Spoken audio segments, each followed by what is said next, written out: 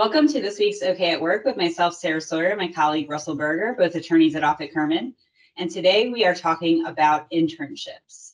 So as we head into the summer, springtime, not to say that internships don't happen year round, but often people are looking at summer internship programs and, when people are off break from school or in between high school and college. So companies might be looking at trying to get an intern in for certain projects for the summer for various reasons. So obviously some interns are paid, some aren't paid. There's a lot of different ways to do it. What are some things that people should be considering if they are thinking about hiring summer interns or just interns in general, Russell?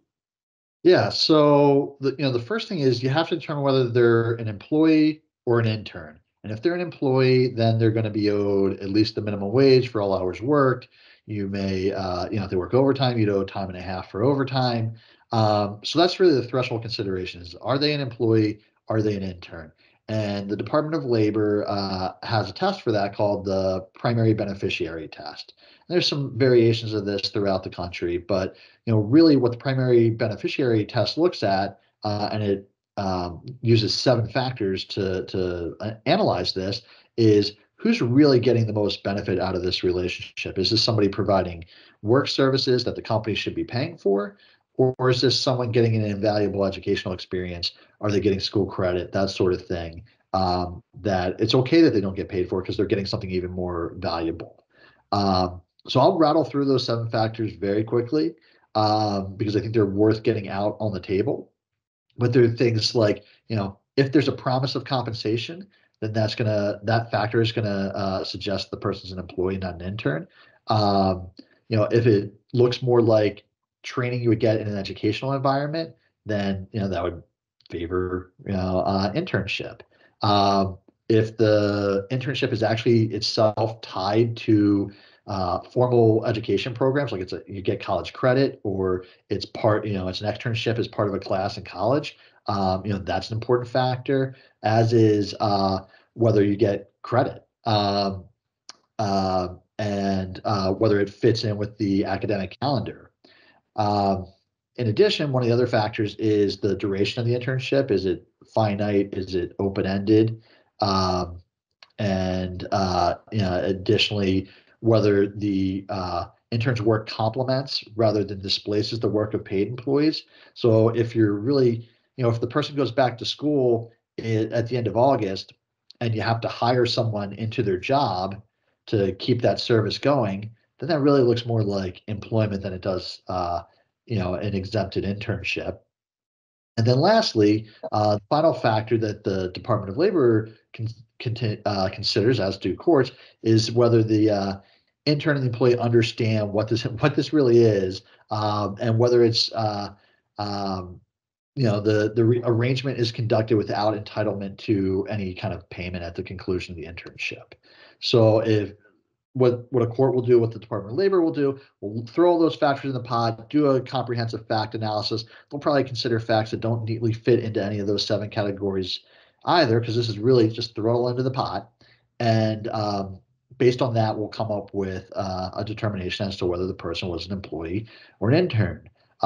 As I often feel with these tests, especially under the FLSA, if you can't clearly make out the case that the person's an intern, the much safer thing to do is to treat them as an employee.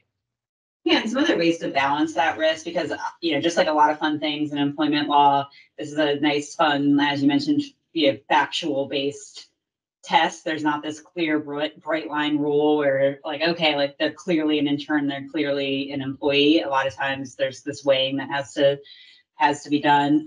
Some things that can help mitigate that risk also are, if they're getting school credits, that really can really establish that value that they're getting. Otherwise, you will factually have to establish that value that they're getting. So if they're making photocopies, answering phone calls, and getting folks coffee, and they're not actually, and they're a math major, I don't know that that's really going to meet the test, just to be a little extreme. Whereas if they're getting someone's coffee in the morning when they come in, but they're engaged in complex, drafting or whatever, using their skill set from school, well, then you can start to make that that factual case. But if they're getting credit for school and you're doing the things within the internship that allows them to get that credit, that's going to make that a lot easier than having to establish those facts. So that's definitely something to consider. And also using an internship agreement or an internship, some type of written understanding with the individual, showing that they don't expect to get paid, what the credit is, what the tasks are that they're doing. Having that understanding that you mentioned, Russell, in writing about, I don't expect to get paid, I'm getting credit, I'm getting to, this is for my value. Establishing those things up front can also really help, because where these issues tend to happen around classification and whether they're classified properly as an intern is if the intern makes an issue of the fact that they didn't get paid, right? So if you kind of set those things, that's one area that, that's one way that this is an issue. So the more that you can do to make sure that you're on the same page and that they are getting that value, the better off you are.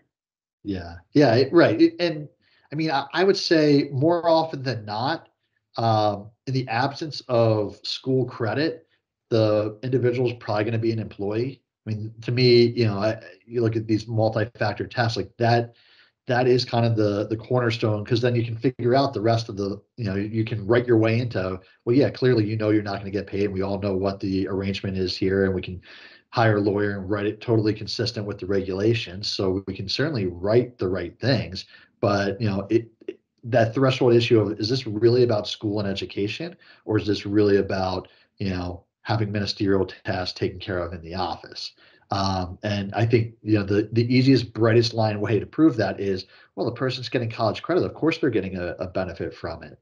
And so the word of caution is, if your person's not getting school credit for being the summer intern, then you really need to think long and hard before you fail to pay that person. Yeah.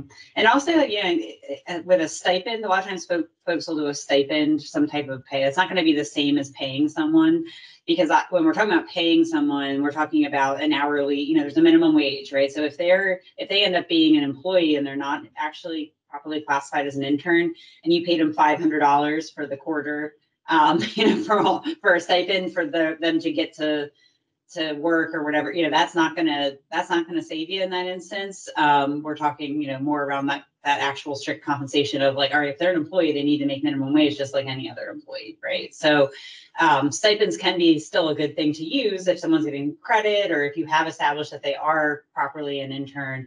But again, you want to be really clear on what that stipend is, that it's not wages, that it's not something you're paying them per hour for work, that it's something to cover the cost of transportation or whatever it might be. So that's another thing to consider as well, is that if you are going to engage with a stipend, rules should be clear there as well. Well, thanks, Russell. We'll see you next time. Thanks, Sarah.